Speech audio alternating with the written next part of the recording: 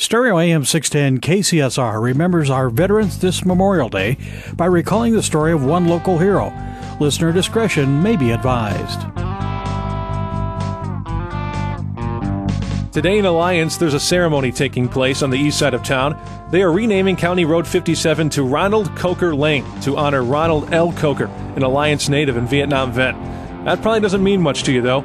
All it really means is you're going to tell people to make a right on Coker instead of 57. Well, you should think twice about Coker Lane.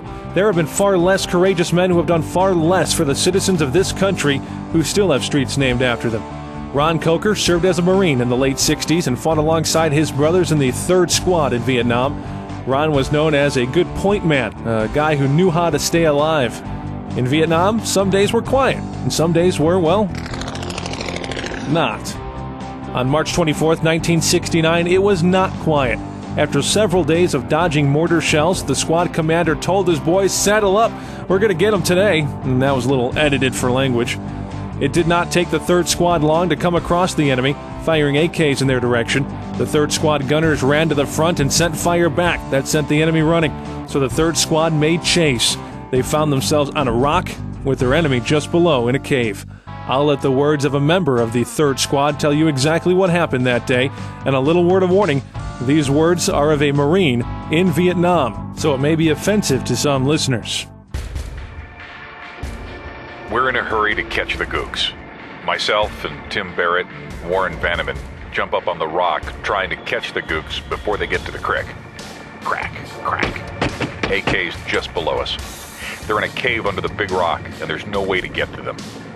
I look below me, and Playford is down. The gooks waited until he was right in front of the cave, and they cut him down.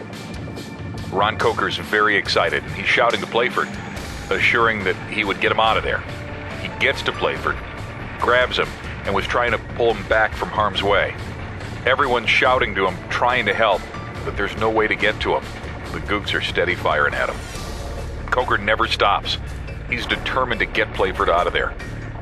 The gooks start throwing the Chaikovs, grenades they used at the time, and one landed right by Coker and Playford. I screamed, "Chaikov!" Coker grabbed it with both hands and tried to throw it back under the rock in the cave where the gooks were. Time ran out. Blew Coker's hands off at the wrist. It didn't stop him, though. He took his stubs and ran them into Playford's cartridge belt, still dragging him. Everyone started to throw their helmets and flak jackets down into the scene, attempting to shield the two a little. Another Chaikov went off. It opened up Coker's chest and caused extensive facial damage. Still, Coker would not give up. He was bound and determined to get Playford out of there. And he did, finally withdrawing far enough for some of the squad to get both of them out of the draw.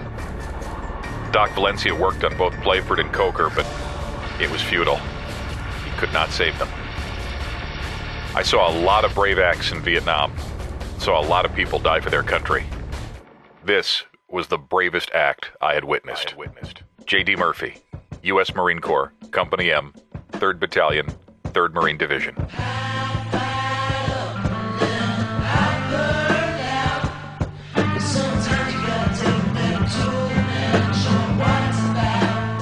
Needless to say, for his actions that day, Ron Coker received the Congressional Medal of Honor, the highest military decoration awarded by the United States government.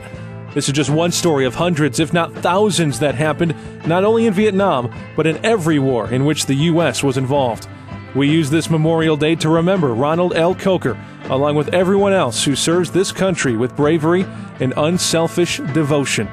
Next time you drive out to the Alliance Airport or go golfing at Skyview and turn onto Coker Lane, remember this story, and remember what the street sign stands for. Say a little prayer and enjoy the freedom that was paid for by Coker and the other brave men and women of the United States military.